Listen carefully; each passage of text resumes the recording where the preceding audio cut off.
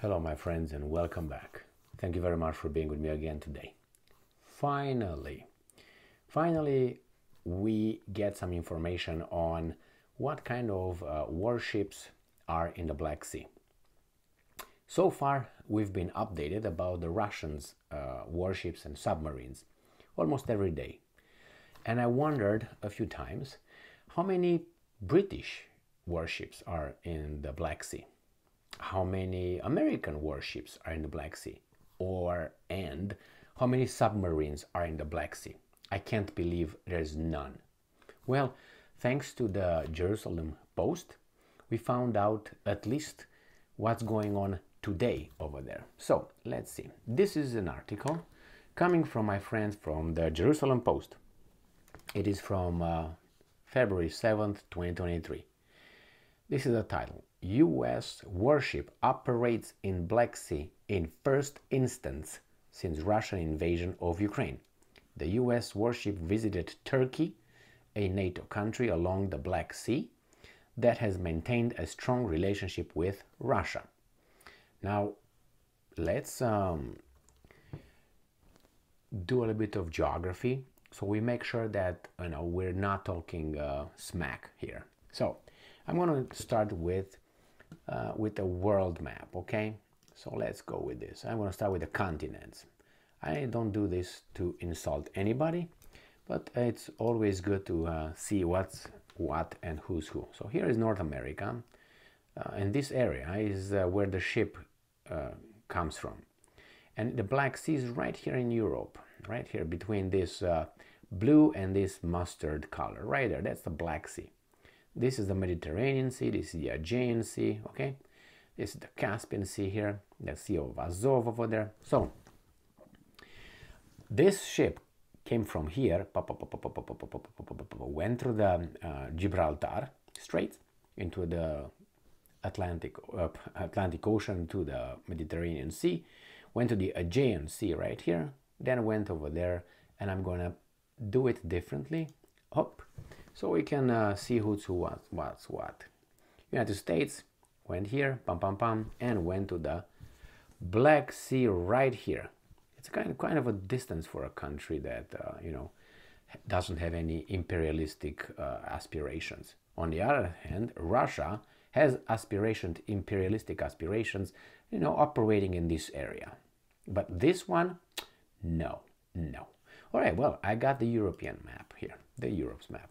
So the ship that came from the Atlantic Ocean, from here, Gibraltar, Mediterranean, Aegean Sea, and then it went here to the Dardanelles Strait with the permission of Turkey. Then we went through Bosphorus Strait into the Black Sea. All right, we got it so far. Now here, this is Crimea, where Russia operates here. This is where the war is, in this area right here. And this is Russia, the green part here. That's Ukraine here. And this warship, just somehow arrived here.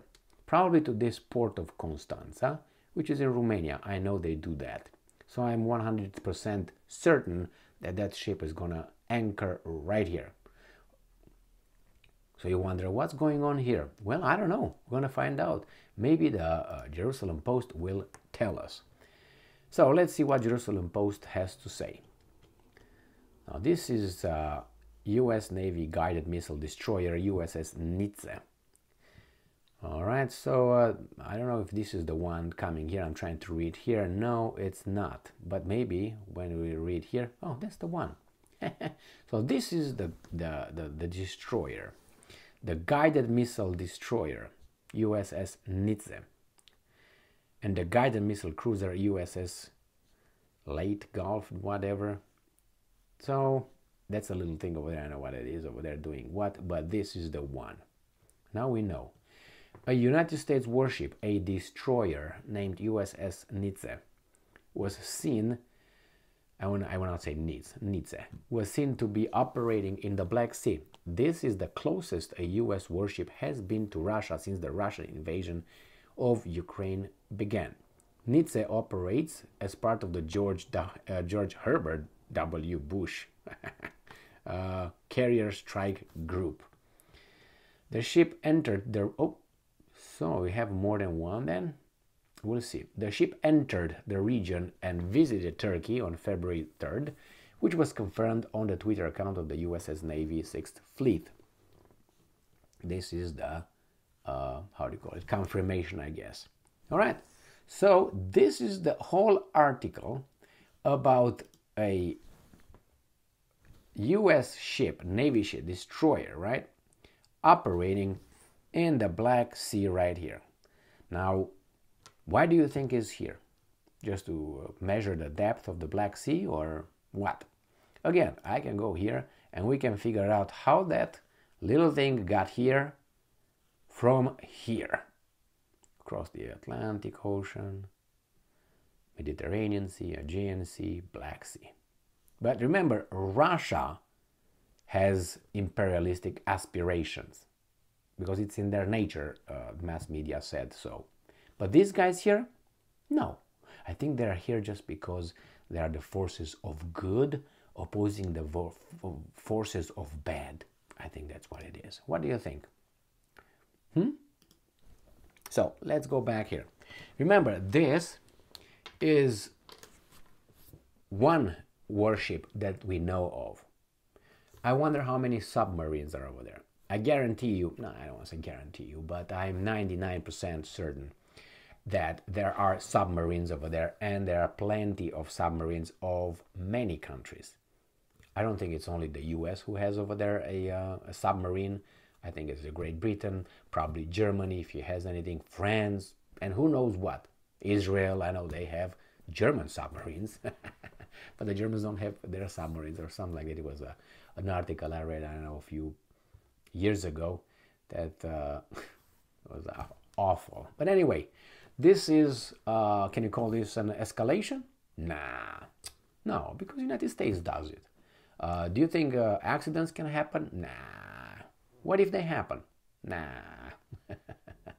So, very interesting, and I'm glad that we got the point where, I'm glad, not that I'm celebrating with wine or anything, but it just confirmed something I've been saying for some time already. I said it a few times at the beginning, I said, and whenever I was making the videos regarding the Russian fleet in the Black Sea, when are we going to hear about the American Navy or the Royal Navy of Great Britain being in the Black Sea? Voila. And I don't think that this is the only one over there. And if this is the only one, I bet more will follow. And okay, let's put it differently. I don't care about this ship. I care about the submarines. Not this ship, everybody can see it, track it, blah, blah, blah, blah. Submarines is a little bit different. And Russia, I know, in the Black Sea had no more than, 6 submarines since I've been making these videos on the Ukraine war. So I don't know how many of NATO member states submarines are located there. You think that the accident will be on the terrestrial side or whatever, the terrain, on the land. Something can happen over there if it didn't happen yet, and we don't know it yet. Anyway, thank you very much for being with me again today. I'm waiting. Unfortunately, stay strong, stay smart, look for the truth, and be just.